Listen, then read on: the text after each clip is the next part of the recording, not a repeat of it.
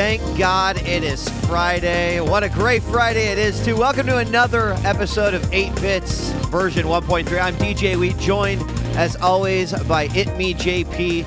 And what a surprise that we have such a great guest to join us this week for 8-Bits. You know, it's been a lot of one-player, two-player, but we add a third player this week to 8-Bits. We've got Jeff Green, a longtime writer, journalist, an awesome dude in the video game industry. We'll talk a little bit more about that in a second. But Jeff, thanks for joining us, man. We're excited to have you. Thanks for having me. You guys both know that I watch your show, so I'm honored to be with you guys this morning, or this afternoon for you. Yeah, this morning for me. It's still the morning for me. Yeah. We was up at like 7 a.m. Crazy shit. But I've been pounding coffee this morning just so I can be coherent with you two. Awesome. Well, thank you. Maybe the lack of coherency might, make things a little bit interesting. Maybe I'll fit in better. We'll all wake up, I'm sure, over the course of the show. So, of course, if you never tuned into 8-Bits, hello. Here's our weekly video game discussion show where we talk about a bunch of stuff, what we've been playing, and then hopefully we open up the phone lines to you too. And every once in a while, we get to add a special guest to the lineup. And this week, we got Jeff Green. So, Jeff, before we really hop into things, into our first segment, what we're playing, there's a lot of people that are probably going to know you or may realize they know you from this, that, or the other, PopCap, EA, ZD1, I mean, all these things. But can you give us the Jeff Green 101? Like, I pick up the pamphlet and I'm going to read. Yeah. Oh, sure. Well, actually, I have printed pamphlets. There we go. I'll be mailing to all your viewers. Right, so I am Jeff Green. I've been in the video game business here and there for 20 years now. So probably older than or longer than some of your viewers have been alive, I would imagine. So think of me as like your gaming grandpa if you've never heard of me before. I started at Computer Gaming World magazine, which was a monthly print magazine about PC gaming, and I was there for a good 12 years, 8 of those years as editor-in-chief. In 2008, when all the gaming magazines mostly started to go bust, that's when ours went bust. But I was also at that time part of 1UP, which was owned by the same folks that owned Computer Gaming World. So that's around the time I started doing podcasting. I had the GFW radio podcast. And I left games journalism for good in 2008, mostly because there weren't any jobs. It wasn't necessarily because I wanted to. Podcasting and writing and all that has always been my passion. But I went to EA and I worked on The Sims for about a year as a producer until I realized I was utterly unqualified to be a producer of video games. I think they might have realized it before I did, and then I soon realized it. I was way better at talking about them and criticizing them than I was at making them. So it's a big difference in skill sets there. And then I went to work at EA.com, where I created their first podcast. It was the EA podcast, which I don't think it's still running anymore. Anyway, I did that for about another year, and then I felt like EA was just too big for me. I wasn't used to working for a big corporation like that. It was just not a good fit, so I decided to go to PopCap, which was at that time a small company that I absolutely loved, and I was there for a year. And then, as many people may know, EA bought PopCap, so I could not escape.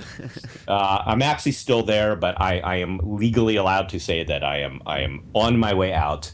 All an amicable departure between me and them, and I'm looking for work, Marcus, so feel free to hire me as your assistant slave or something. Heads up, all around. I have to ask you something because, in one of the first publications you got involved with, actually, you were involved with non-gaming stuff, and then you kind of like begged to get into it, right? Or you said threatened. Right. Maybe threatened was better. It was a beg. It was a beg. Okay. Yeah. But so CGW, like, I mean, I have fond memories of flipping through the pages of this and, like, you know, making my dream computer and all, like, the little back ads that there were. Sure. But I have to ask you, because I don't very often get to reminisce with people about this, but were you into BBSs at all during that time? Like, I was, yeah. And it's funny to think about that now, right? I mean, oh, man. Yeah, because it's really not even that long ago in the relative scheme of things, and yet it seems like a lifetime ago. Seems so foreign, yeah. Yeah, I mean, I was living in this same house, you know, as I am now, when my only access to, you know, the internet was like CompuServe and other things like that. Well, here in the Bay Area, I had a 2400 baud modem. You know, I mean, loading a JPEG or a photo, not that I'm saying what I would have been about, it would scroll like one pixel line at a time. You'd be hoping maybe you'd see something good, but it would take like 10 minutes. Oh, those are the days. I don't know. I still like to reminisce and talk about them every once in a while because, you know, BBSs were sort of my entry into the wonderful world of the internet. And although it was like small clusters, it's just, I found that whole era fascinating. It is fascinating. And I remember like the flame wars I used to be in. And, you know, it was like early entry into that whole thing. And it was actually kind of nice because I felt like I got it out of my system before like the internet became like a big thing, you know? So by the time all the message boards came around and major websites, I was like, I'm done with that. Yeah. You know? I got the flame wars out of my system. Fought those already. Absolutely. Fought all those fights, console versus PC, et cetera, et cetera. Yeah. All right. Awesome stuff. Well, Jeff, thanks again for joining us. We're going to jump into our first segments, and that's where we kind of talk about what we've been playing and what we're excited to play. And who wants to kick off this week? JP, you kind of like walked through some doors that you've never walked through before. Maybe we need to start with you. Yeah, I guess I think we've all been playing it, or maybe this is the podcast where we try to convince Jeff that he doesn't want to buy it. I think is what we decided on. So I jumped in. I guess a little backstory. I've never played a Pokemon game before. Oh wow! I've always known what they are. I've dabbled in the anime once or twice on what was that, Fox? I forgot what network that was even on back in the day when I was a kid, but I never got around to playing it. I didn't like Pokemon. I wasn't a Tamagotchi person. I always just ignored that shit. And for whatever reason, last Friday, you started talking about Pokemon. I got into the hype because I saw every person in the world getting into the hype, how they were going to these launch events and whatnot. And it struck 11 o'clock and it went live on the eShop. And I was like, okay, you got me. I don't have to go anywhere. It's $40. Let's download it. And I downloaded Pokemon X, and I don't know how I feel about it. It's all right. For some reason I thought it was going to be harder. Like there's not really like a challenge. I think you'd like judge how far you are in the game by how many badges you have. I've only got the first badge. I'm at the second. What is it? The second gym, or whatever. I'm learning all this terminology. I'm not playing the new one, but I've played them before, and it does get harder. Yeah. Okay. I mean, because like I love the idea of first badge is like the tutorial, JP. So sure. No, totally. Like I get, I love the fact that there are like 600 Pokemon now or some crazy number that I don't even understand how you can like capture all of those, even though that's probably one of the goals of a lot of people playing it. But I like the fact that you can get a Pokemon and you can evolve it, and like they're very dick teasy about like the evolution system, because it's at first like this outline of what it's going to look like, and you're like, oh shit, how's it going to be colored, like what's it going to look like? And I love that aspect of it, and I love like that you can evolve to other stuff. But I don't know, like the combat just seems so simple, and everything about that game seems weird to me. Like I was fucking petting my Pokemon. That's like an actual thing you do in that game, is you like rub its chin and it makes you, or you make it like you more. I think that's new, isn't it? Yeah, I've heard that's new. And I was just like, this is, I guess I'll keep doing this for like 20 minutes, but I feel really awkward about it. So it actually has a gameplay effect if you do that? Yeah, like from my simple understanding of it, I was also just bombarded with a ton of information about this game as you play, and there's really no tutorial to it. It's just kind of find out what you can do as you play the game. At least for me, it was. And I think it increases their happiness rating, which happiness rating I think correlates to if they're going to evolve at some levels.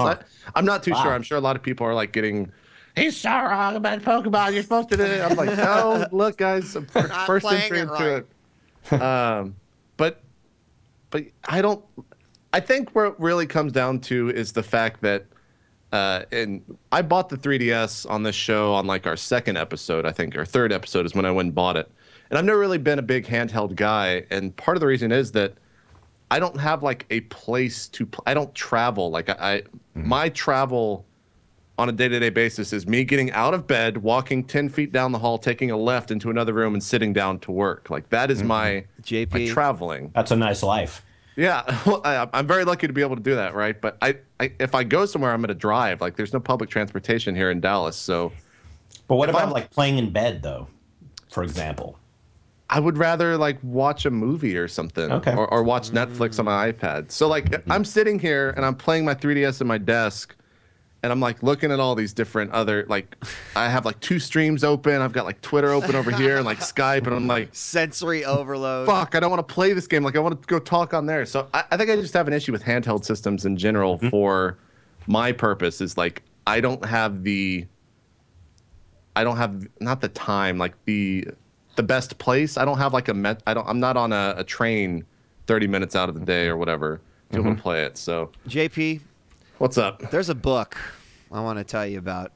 What's the book? This book is titled Everyone Poops. Okay. And the reason I want to tell you about is because you have to really understand that the DS is like, the most powerful pooping system ever. It's like that's what it's meant for. So maybe you just need to take that DS and put it next to your toilet. And then, without getting into too much detail, I get out of the bathroom really quick, Marcus. I don't. All right. I go in, do my business, and I'm out. All right. Very seldom that I'll bring I should bring an iPad into the bathroom today, browse the internet while I'm taking a shit. It's pretty funny just because I have to pull my 8-year-old out of the bathroom because I think I have given him bad habits. I'm like, hey, Minnie, have you fallen in there? Like, it's been 20 minutes now. Come on. I mean, I've seen the rings around his legs from just sitting on the. Anyway, that's maybe. But I understand, JP. In all seriousness, because I typically only break out my handhelds these days when I am traveling, which has not been as much this year. But that's when I busted out my Vita the most. That's when my DS has come out the most. So I understand. That whole process, that whole thought of like, I'm just being overloaded by so much other stuff. How can I, when you're 8, well, of course, that makes total sense. You feel like the coolest dude in the world with something like that in your hand. I get it.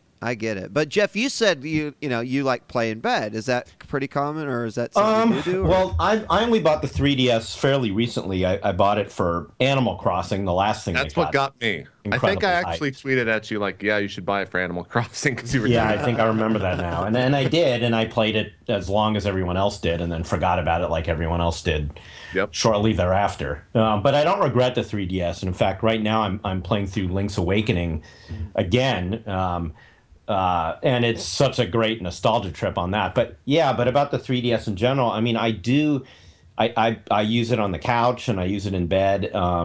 And the only bad thing about it is right now it's replaced, and I feel terrible about it, but it's replaced my book reading. So, because often, when it's sort of like you, I mean, I have the exact same kind of sensory overload. I'm on my iPad, I'm on my laptop, I'm doing this and that. And then it's at the point where I want like a couch or bed break, or it's actually time for bed. In the past, like that's where I'm getting out my, non-digital book and reading. But ever since I bought the 3DS, it's like, okay, now I'm going to do this kind of gaming. I'm going to do the kind of gaming where I can just lay down and do this, So I'm a huge fan of it. And also, while I was at PopCap, of course, I did tremendous amount of travel. So before I had the 3DS, I was using my old Game Boy, and I was using my actually my iOS devices for gaming. So I am used to mobile gaming a lot. I could tell you that I did play Pokemon. It was either red or blue at the time, the very first one back in the day. And whenever that was, I was already relatively, old especially for a game like Pokemon. And I remember I was in Berkeley, where I live. I was on the street in front of a movie theater. My wife and kid were going to meet me, and we were going to go see whatever movie it was. My daughter was young at the time, so it was probably a Disney type movie where the parents get killed or something heartwarming, like Disney always does. You have to console your kid afterward. But anyway, I was waiting for my wife and kid to show up, and I was playing Pokemon. It was probably Red on my DS, and was it DS at the time, or it might have been original Game Boy Advance? I don't remember. Yeah, somebody in your chat probably knows.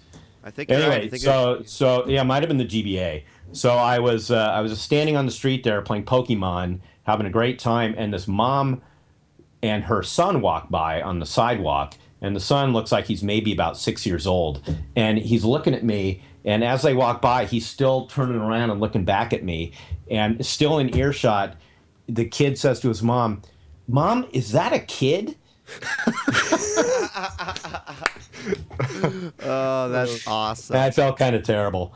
So I haven't bought the new one yet, but I was telling you guys before you turn on the camera, I was going to buy it on air, but now my 3DS is dead, so I can resist the impulse buy.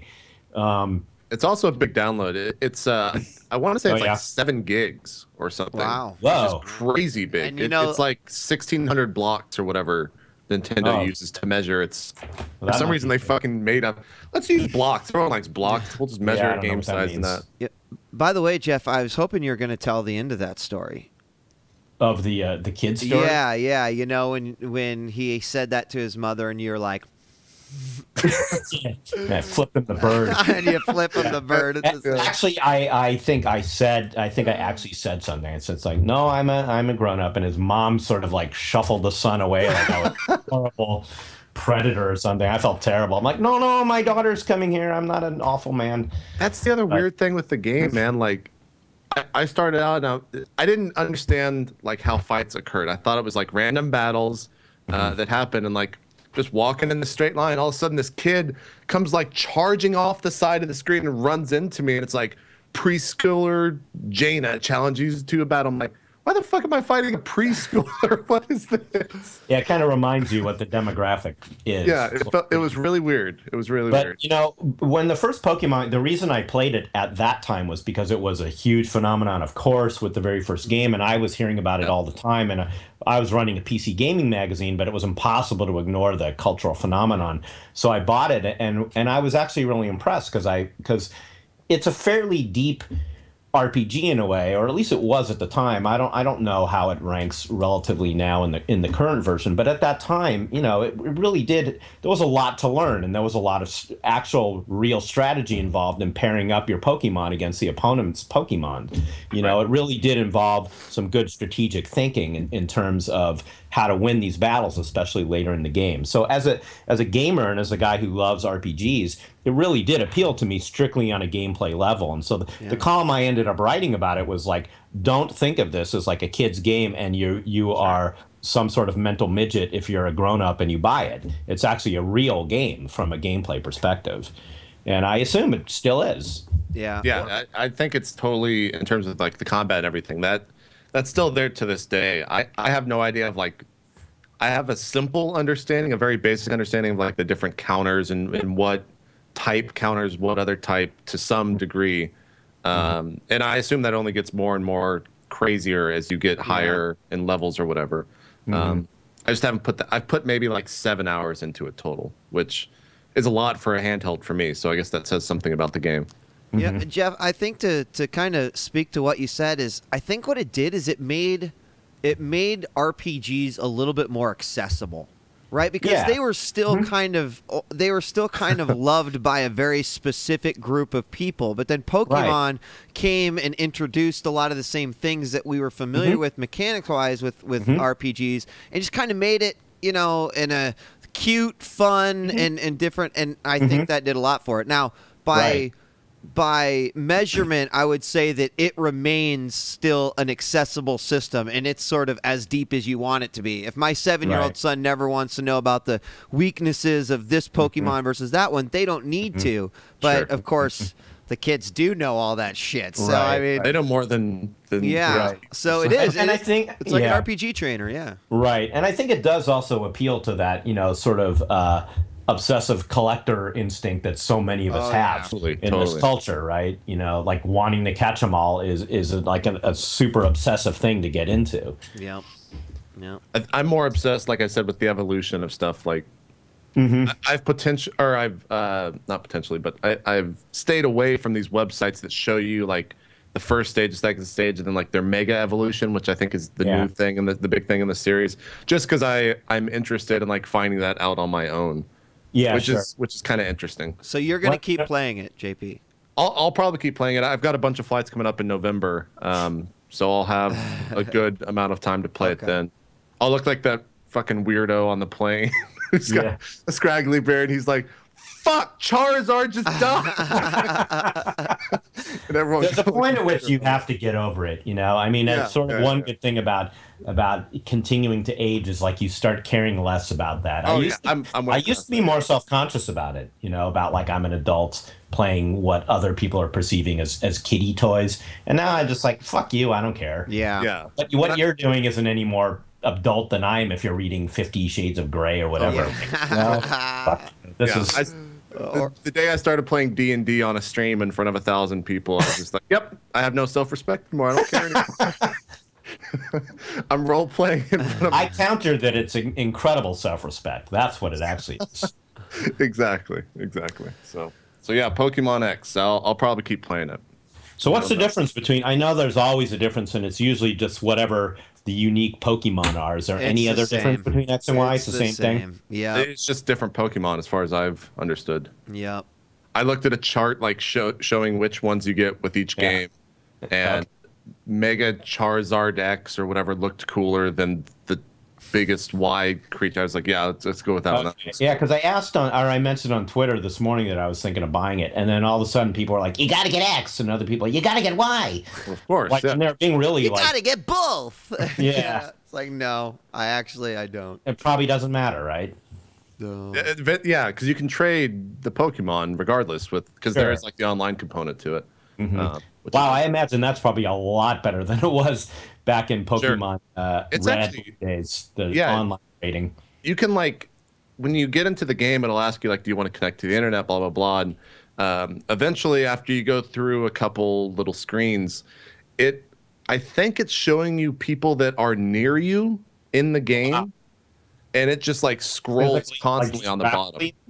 I'm sorry? Like, graphically near you? No, like where you're at in the game. Oh, I see, in the game. And it'll scroll like 50 or 60 names, and there's a ton of like Japanese characters. There's a lot of Spanish. Like it looks like a good majority of people on there. And to me, that was just like it was just more information that I was like, God, there's way too much shit going on in this game. I don't understand anything. So I just went back to like petting my Pokemon for like 10 minutes because I understood how to do that. Did you guys see any of the Pokemon movies? Maybe the first one. I maybe watched like 10 minutes of one once upon a time. Yeah. I'm just curious. Oh yeah. I was wondering if you're going to follow. I'm a huge fan, you guys, and because they are classics of American cinema.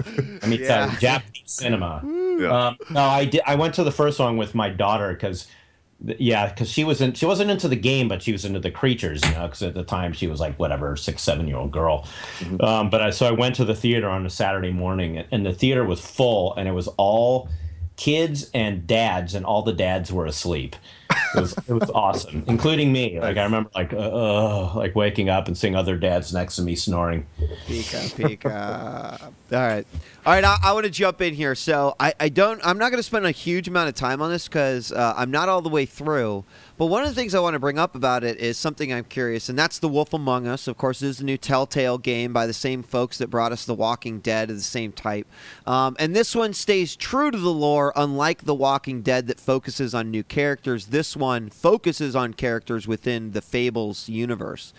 The thing that's really like I'm loving it so far, and I'm going to be playing it on the stream. But the thing that like immediately pops in the head, like first off, you guys did both of you play The Walking Dead? Oh yeah. Okay. Yes. Yeah, so, loved it. That's all. You know, I believe that a lot of the decisions that you made really did affect the story, and eventually in the story how the characters did, you know, interact with you and what you did end up seeing. And while there is some of that in The Wolf Among Us, like the weight of things is much different than it is in The Walking Dead, where you're like, I'm in a fucking apocalypse and I could just say something wrong to this guy and he could open up a hole in the wall and let zombies in and we all die. Versus like, well, I know that Bigby Wolf is never going to die because he's like a main character in Fables, right? So like logically you just have... So it's just interesting because it's still it's still a great story. It's still the same great gameplay. But that whole concept of like weight and on your decisions and what you decide to do and how you decide to act, I feel like that's not quite as there as what is in The Walking Dead. Does that make sense? Totally. Yeah. I mean, I thought that was like the first bit of genius of the Walking Dead game was that they chose not to use the characters from the TV show, right? It opened them up to create their own storyline in their own fiction, and exactly what you said, in which we don't really know what the fate of any of these characters are, and the fate is in our hands. Like, it was sort of disconcerting, I think, in the very first part of Walking Dead. It was like, well, wait a minute, where are the people I'm used to from the comic book or the movie, but right. or the TV show, sorry, but it becomes clear that that was the right creative decision very early on, I think. And Definitely. Someone in chat says, you know what, finish the game and you won't feel the same, which I respect that. And obviously this isn't something where I'm like, well, I'm not going to play this because I don't feel the same way. But to reinforce what I'm saying, like, I have 139 issues of Fables. Like, I've read every single one of them almost twice. Like, I know a lot of shit that happens to a lot of these characters. So immediately I know X is never in danger, because X is a part of it. So that's what I'm talking about versus exactly what Jeff said, where when you have new people and you're making new connections, you have no preconceived notion of what could happen to these characters.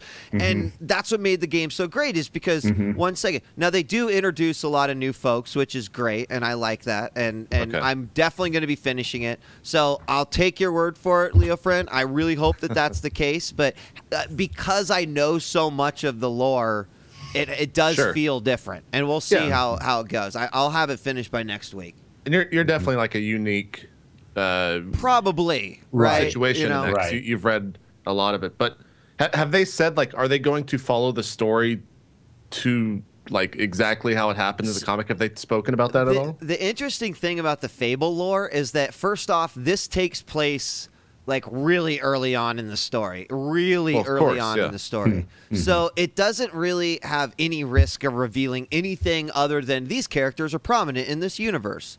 However, there are a lot of things that they refer to in the comic that I guarantee you would just make amazing games, where you like sort of know of these events that take place, but they've never actually done issues on them, right? You just hear about all these great feats that happen here or there.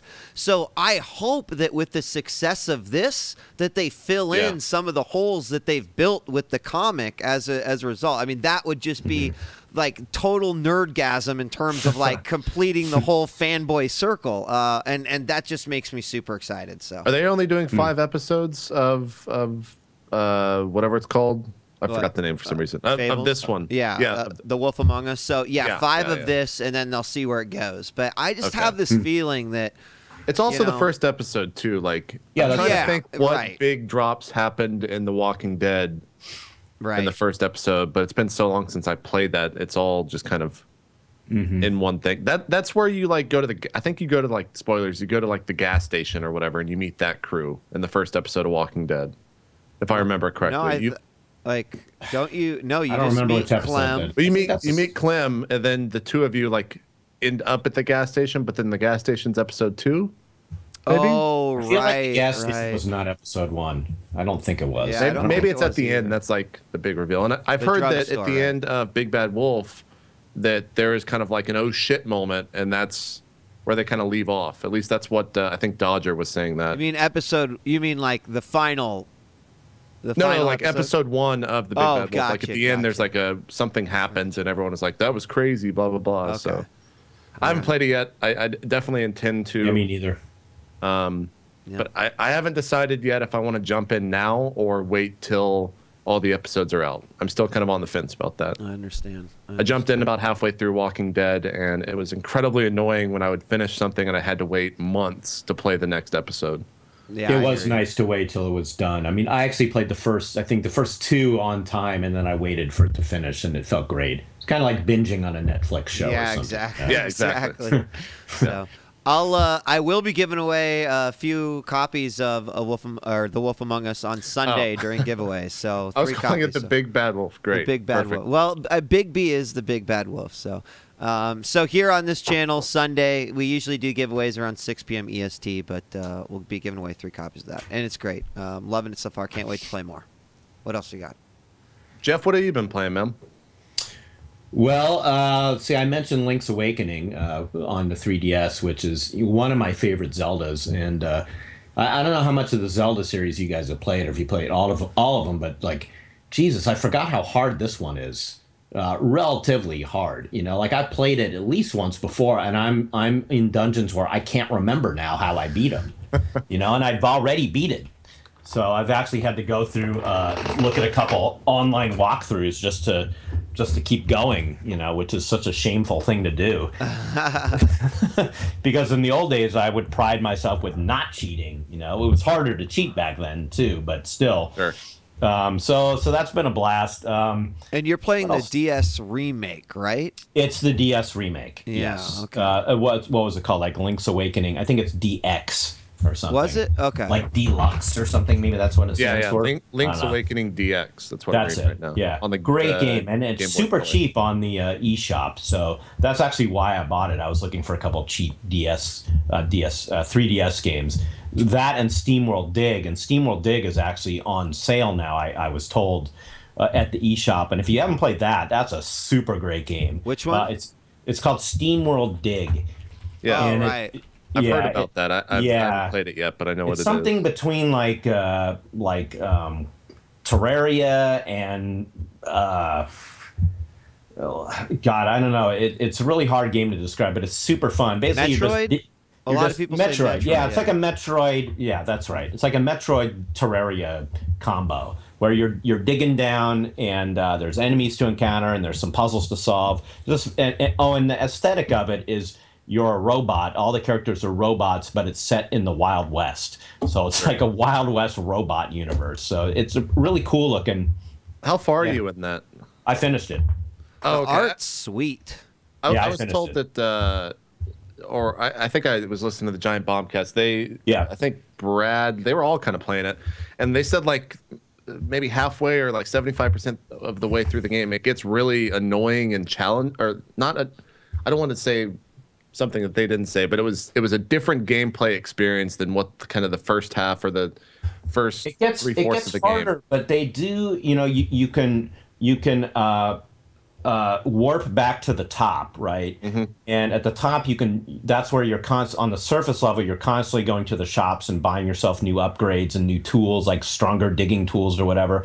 And you can also buy teleportation devices that you can plant strategically as you're going down so that you don't have to climb all the way back up and down. Because if you have to do that, the game gets really annoying. Sure. Because you're just spending all your time backtracking over shit that you did. So if you learn to play it sort of the right way, those sort of annoying things don't happen as much. It gets hard.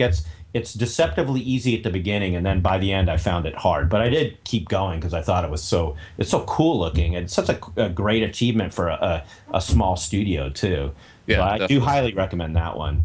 The other game that I started obsessing over the last few weeks, out of the blue, and it's like way late to the party for a lot of people, probably especially for a lot of people on Twitch, is League of Legends.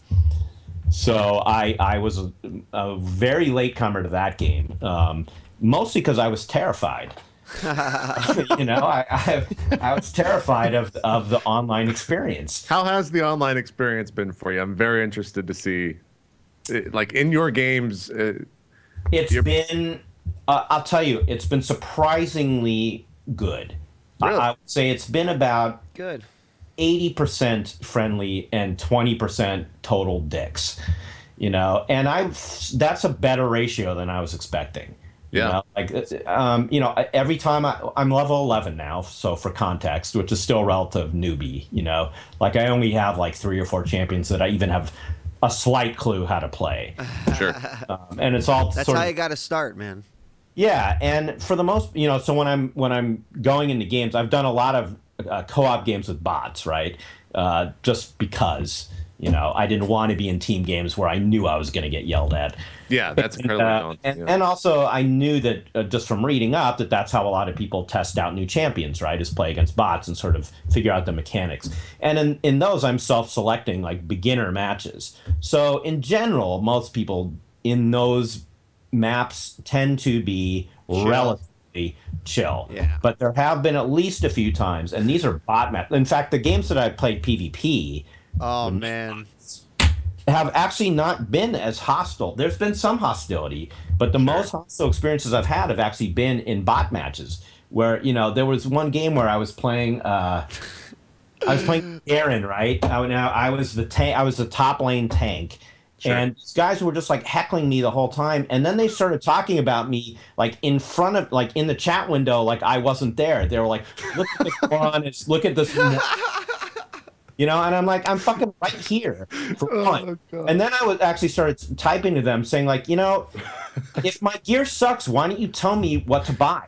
Because we're on the same team, and I don't know how to play, which is why we're in a beginner's lane match. And if you're so awesome, why are you in the beginner's match? Why don't you go play with the fucking experts, big shot? The seeds have been planted, Jeff Green. They have been planted. Like, if you're so great, why are you here? In fact, what I think is you actually suck in real life compared to the real players, and you're just here so you could be big man on campus with a bunch of newbies. So, you know, screw you. Let it flow through you, Jeff. Like 30 more hours in this game, then we can play. Oh, yeah, I like that. Now, Jeff, is this like, you know, because is this your first game of this type, like MOBA of this type? My first MOBA. Yeah, it is. Yeah. I haven't played MOBAs, but I'm an old school RTS veteran, so. So that's why the gameplay always intrigued me. I always wanted to do these. Of course, I knew what Defense of the Ancients was. You know, I played all the Warcrafts obsessively. I used to play Warcraft 2 online back when that was barely even possible. Right. Age of Empires, all those games. And I was pretty good, you know. I wasn't great, but I could hold my own. And so I really wanted to play these, but all I ever heard all the time was, you're going to get, you know, you're just going to get reamed, not just in terms of game, like you're probably going to lose badly, but also people are going to heckle you and give you shit all the time. So I did the online tutorials for both Dota and League of Legends, but when it would get to that inevitable point of, okay, now the next step is you have to play online, I would just not do it because I didn't want to go through that kind of, you know, mental anguish.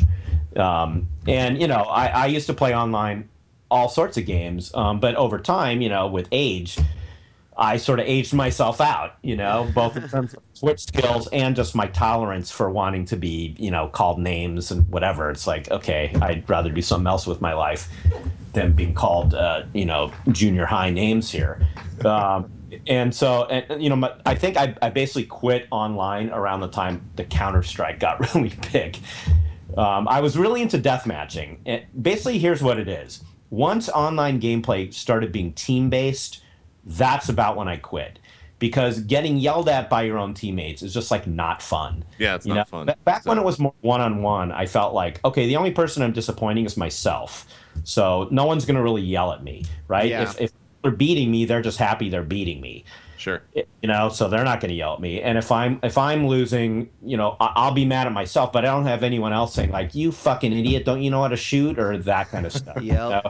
And that's what all that was to me. And my best discovery in League of Legends so far has been because I think it matches you relative level, right? Like when I'm doing PvP. Oh yeah. Yeah. Level for sure. Their matchmaking system's very good. in that Yeah, game. and what's kept me going and what's making me not quit, even if there's like dicks in there, is that I can hold my own. Like I'm like, okay, relative to these guys, I don't totally suck. Like I'm able to get kills. Like I can see guys doing like really stupid shit that I've learned how not to do already. So it's making me feel like I have a chance. Sure. And I know this is probably old news to you guys too, but I just find that the whole metagame around this like so ingenious in a way. I think it's so awesome that everyone starts at level 1 at the beginning, right? I mean, your summoner is a certain level, but it's a very even playing field as soon as the game starts, right? So that means you It has actually that carrot on the stick mentality to Yeah. it. So there's always something more. Yeah. There is a possibility that you can hang. Like you're not just going to get slaughtered from minute 1, like in a game like Counter-Strike. You can be relatively inexperienced, and if you learn the basic skills, you can hang. So What do you think about now the explosion of, I mean, you've seen this happen so many times, you know, we've actually mentioned this previously on the show. FPS games, once Quake and Doom and all these games came out, it's like, blah, FPS games. MMOs, World of Warcraft, blah, MMOs. Same thing now, Dota 2, League of Legends, Han, blah, everyone wants to make a MOBA. What do you think about this? Because, you know, obviously they're big games, but... yeah. I'm curious. Yeah, it's weird to me. This one, it's weird. Not Did bad. it blew up so big, or Yeah, I would never predicted it in a million years. I was the same way. I wouldn't have taken that bet at all. And because this seems particularly hardcore. You know, like death matching, other things that have blown up, like you're mentioning, MMOs. You know, little kids can play World of Warcraft. I mean, I guess little kids play these games too, or young teens or whatever. But this is a really hardcore kind of game. The entire setup around it, everything about it, really requires like some pretty decent gaming knowledge and time investment as well. Like you cannot get good at this game without investing like what, hundreds of hours. Yeah, by the time you hit 30, you have I would say a pretty simple understanding of the game at that point. Right, a simple understanding. Yeah. Yeah, and that's at least like 40 hours probably worth of gameplay, I think, 1 to 30, rough estimate. Yeah. Yeah, you know, if you're winning, so my awareness of this as a phenomenon, I knew it as a game, and I actually remember being at PAX. I don't know if you guys remember the very first time that those guys were at that Riot showed the game publicly, and they were in a little tiny booth. They looked like one of those just like sad little indie things, you know, where they were like begging people. They were passing out the beta cards, and and I was just like, man, this looks like a really sort of pathetic Warcraft 3 clone. It looked bad back then as well. Like the art and style of the game was different. Blow up this way, and the first time that I was aware that it was a phenomenon, it was at PAX a couple years later, when I just walked by a room and it was full of people just sitting on the floor watching a match. That was actually right before the big blow up in season 2, right? 2 PAX. Well, 2 years in Seattle. 2 years ago, yeah. That's right. And I was like, what? Why? All these people are sitting down watching other people play? Like, it blew me away. So now that you've played, do you connect with that a little bit more?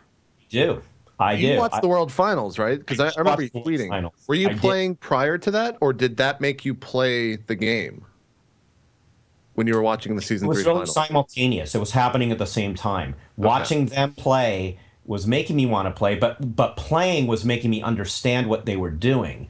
And then watching what they were doing was making me want to go back and try out those things. You know, I liken it a lot to, and this is not a new observation, but it's really like to professional athletes, right? It's like you can see it's something that you can aspire to if you understand the rules, and they're so godlike at what they do.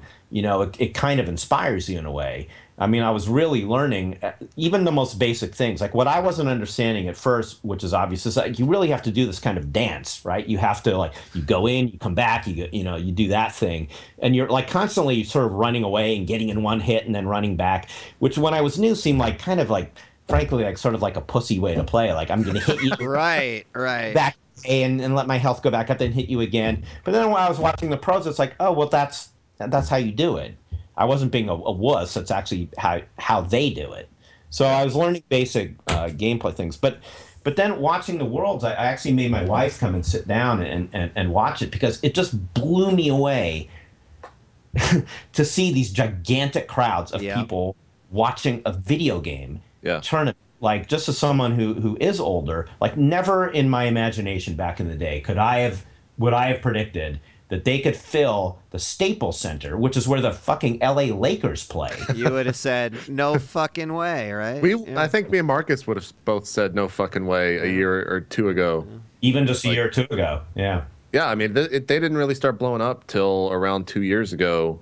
And then we realized that, like, this League of Legends thing is actually going to take off, and there's nothing we can do to stop it. We just have to kind of jump on the train and watch it go. Yeah. Yeah. What I do wonder is, like, are they going to hit a critical mass though, where it's not going to grow? Because I do know when I started watching the World, so back when I was still only like level 1 or 2, I did not understand what the hell the announcers, the commentators were talking about. It was all gibberish to me. You know, only later did I understand. So I wonder, like, how are they going to break out beyond the already converted? You know, you can't get your average gamer who doesn't know how to play a MOBA to sit down and watch a League of Legends tournament, I don't think, and know what the hell's going on. Well, so this actually brings up, and we'll touch on this really quick, because I know we have a few more before the top of the hour, but this is great anyway. So the thing is, like, nowadays, people sit down, you put an FPS in front of them, they got a pretty general, like, yeah, okay, it's an FPS, I know how to play this, you know. Same thing with, like, a fighting game or an MMO. Like, there's now ingrained in our gamer DNA is the ability to play these. I feel like with all these games, like, it is opening up the acceptance and the willingness to play a game that's a little bit more complex than what's been accepted in the past, and I'm actually all for that, because I think it'll hopefully mean that, you know, people won't shy away from making something that might be perceived as, you know, too complex or not necessarily accessible to everyone, because it shows that something that complex or that in-depth can be accessible to everyone and can in fact be called the largest video game in the world, which I think is pretty crazy. But yeah, cool. So you aspire for 30, and then you're gonna. I aspire for 30, and then actually, a lot of people are telling me, like, you know, go play Dota, because that's like the grown-up game. People. I know. I don't know why I started on League, but I did. The other observation I was going to make was that watching the Worlds, I realized, like, there's an entire new profession that has opened up here, which is not, I don't mean the players, which is of course the profession, but the guys doing like color commentary and stuff, right? Like, this is another potential career path for people who are interested in broadcast journalism or whatever, is actually doing that for a career, which didn't exist in, you know, back when I started doing this. So, and because when you listen to these guys, they're really skilled at it. You know, I mean, I know you guys know this, and I mean, it's certainly, it seems hard to do. I have a lot of respect for it, to be able to follow the match, comment on it for people who are watching. You know, just following. Here's one thing I couldn't figure out: who's deciding when these are going on, like which character to focus on or where to go on the map. So that's all done through. Isn't the camera system done through AI? There's two ways. So in League of Legends specifically, they use two folks and the AI. So there is something called the directed camera, but then they also have an observer who's kind of watching everything, and then they have another observer who can like rewind and do all of the replays and stuff. So they use multiple individuals to make sure that they're able to deliver the best shot. But then I think they can do stuff like take every gamer's stream if they wanted to. Like, there's a lot of different things. That's one of the benefits of having the developers in charge of the stream, is they can build those tools in the game. You know, it's such a foreign concept for all these other esports, because they're all third parties running a tournament off of a game they can't control, at least code wise, right? Yeah. So that's why I think League of Legends is always going to kind of be one up on everyone else, because they can just, one day they can be like, you know, we should put this in the game. The next day it's done. It's not, hey, we should email them to put this in the game. Let's see if it goes through their billion checklist and whatever to see if it actually makes it in the game.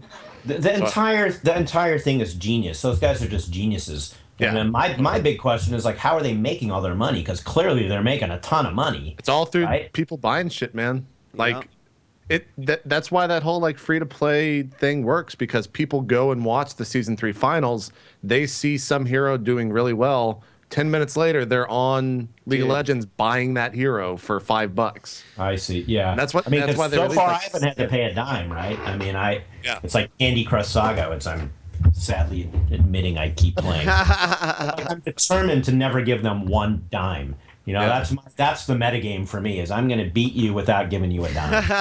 I like it. That entire system is incredibly fascinating to me. Like I could sit there and talk just about all of the amazing things that they've done that reinforce someone to want to play that game more, and how they teach you that the first time you die to a tower, you realize that thing's fucking scary as shit and you never want to go near it. And that's like one of the first things you learn that is so smart, that it keeps you from moving forward, and you realize that this is my place right now in the game. This is what I'm supposed to be doing, et cetera, et cetera. Like, right. Yeah, I had to learn by experience that actually just farming creeps was sort of an important task.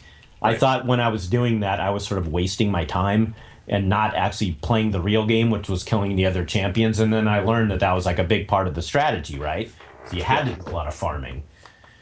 And even just in terms of the money, I know I'm telling you guys everything you know. No. I'm a noob. I didn't know. It's actually cool to hear this perspective. Trust me, because it's completely addicting. I mean, it really is. I mean, it got to where I would just have to warn my wife, like, you know, like, hold off on dinner.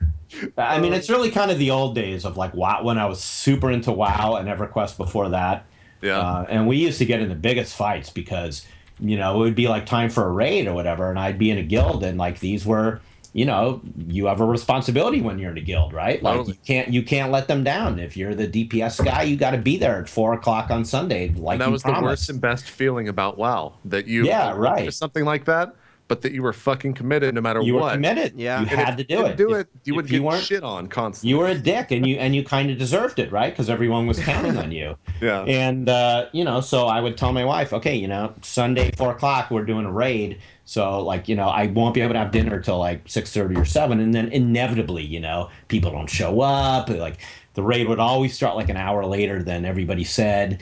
Then it would take longer, and you know, now it's like 7:30 or 8, and my wife's like, you know, coming into the room going like, dude, we're starving. Time. And I would feel like, and I would say like, I can't quit. I can't. Like if I quit, these 12 people are going to be so mad at me. Like I have to finish.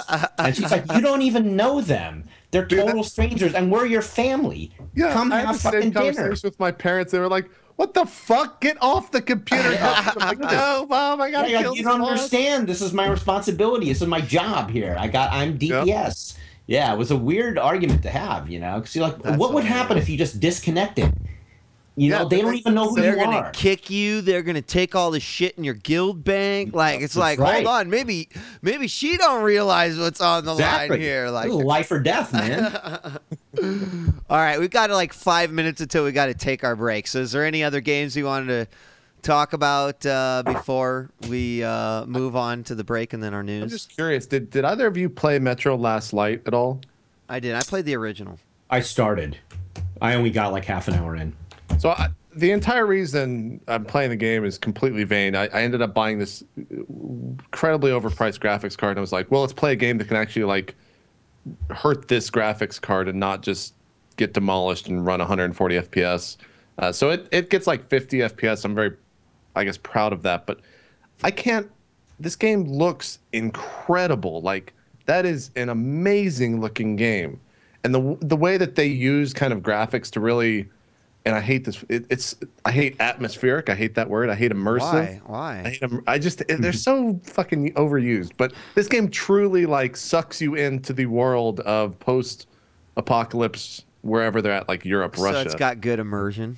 One might say that. Might say that. Can't avoid it. Yeah, you can't. You totally can't. But I'm just blown away by how good that game looks at all times. There's never a dull moment in that game in terms of what you're looking at or a conversation going on behind you that you're mildly interested in. Is it so, you know, Metro the first Metro is kind of, kind of a thrilling, scary FPS. It had this sort of on rails feeling to it many times. I didn't play the first one, yeah. This game, is it similar? Or is it just sort of like a cinematic FPS as you go through? Like, there's not much room for, we're going this way, or we're going this way, or we're doing this, or we're doing that. Kind of like, pushes you forward. There are little bits where you'll hear something like a woman crying over in the side, or someone trying to kind of be aggressive with her, and you can choose to go off and do that, or you can just keep going straight or going down the path. I don't necessarily mind the fact that it is kind of linear in that sense. I didn't mind it either. I know a lot of people had a problem with it, but I was like, it's an experience, you know, like it's. Totally. I'm not going to go back and play it again, so whatever. Totally. Take me on the ride. Mm-hmm. Yeah. The one thing that I do not like about that game, and I do not have a fear of spiders. I don't have arachnophobia or anything, but that game, the animations that they put on these little spiders that are just like sitting in these webs, and they're constantly like jittering back and forth. And then all of a sudden this giant fucking spider comes up out of nowhere, because the game is like, it's completely dark around you at all times. And you can hear these things like going around you 360 degrees, and you're like, where's he going to come out? There's holes in the wall and everything. And they pop out. It's fucking scary sometimes, man. I'm like freaking out because I just see these tiny little spiders off in the corner, and I hear something kind of scurrying around in the background. I don't know where it's going to come out. It's these moments where I wish I live in the same house as JP, so I could go to like Michael's and buy some of that webbing stuff and some plastic spiders, and just like kind of toss him in there when he's playing. This is why people will never play the Oculus Rift around you, Wheat. That asshole. That is fucking with people when they can't see any. They're going to be playing a horror game, and you'll just come up and like bump into them, and they'll shit their pants because they're so freaked out. The spiders. Yeah. So I've been playing Metro Last Light. I'll definitely finish that game on stream. And then last night, for some reason, I booted up Guild Wars 2. And 5 hours later, I realized it was like 4 a.m. It's like, what the fuck am I doing with my life? I got to go to sleep. I don't know why I'm playing that. That's so random when you said that. It is completely random. That's pretty random. It is random. Well, I forgot the big one I forgot about was GTA 5, of course. So. And are you liking that? Yeah. Yeah, I am. Okay. I think there's things about it that are awesome, like awesome. The city is incredible. Like I grew up in LA, and just driving around, it's just amazing what they did. The technology there is great. The switching between characters is some of the coolest shit I've ever seen. Like, love it. That satellite thing, it never gets old. The way it switches back and forth, and so many ingenious touches, like when you go into another character, like you're always sort of in the middle of a scene. Like that stuff is so great. But the reason I hesitated is this, because I feel like it's a very for them, it's very conservative. I don't mean politically, but like gameplay wise, it's like it's like, okay, it's this kind of mission, now it's this kind of mission, and the missions are fun. Like, don't get me wrong, like I'm gonna finish it. I like it. But I feel like at this point in their career, Rockstar, they're so good at what they do. They're obviously geniuses, and they have so much money they can spend on these things, that I wish they would just push it a little more in terms of like what you do in terms of gameplay. The world is amazing. It's great. But like the actual missions and the gaming, I just wanted a little more variety. It was like, okay, well, now I got to chase this guy. Now I got to race this guy.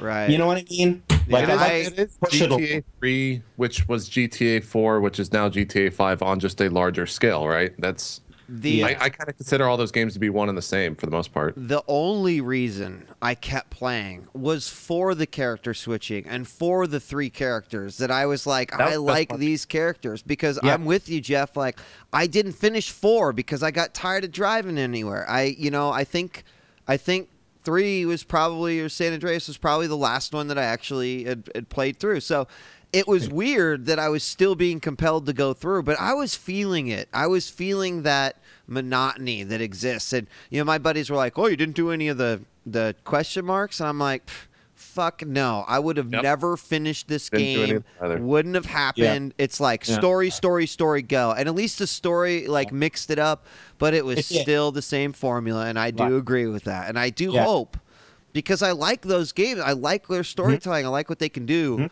I'm with you. I'm looking for that.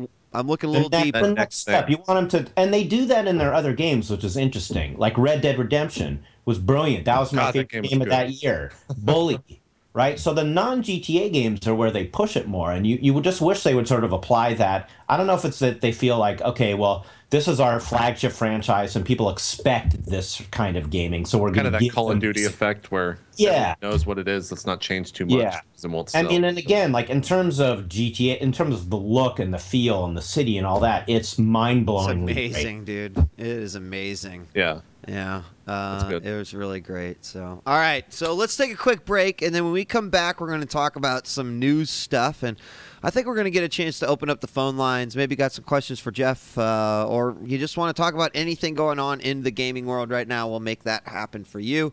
So, guys, don't go away. We'll be back with more 8 Bits, our second hour, when we return after this.